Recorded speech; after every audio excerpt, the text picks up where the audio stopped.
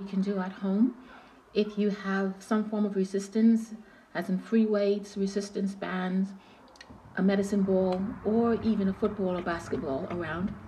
The exercises we're targeting is the full body.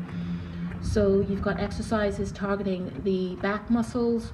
You also have targeting the arms, the lower body, glutes, quads, and your core muscles. Now, as a fitness instructor, obviously I have quite a bit of equipment at home, but you can improvise with your equipment, as I said before, using any type of weight adding up to about 10 to 15 kilos if you're just getting into your fitness and want to add a bit of resistance. Or as I said before, you can also just use your body weight.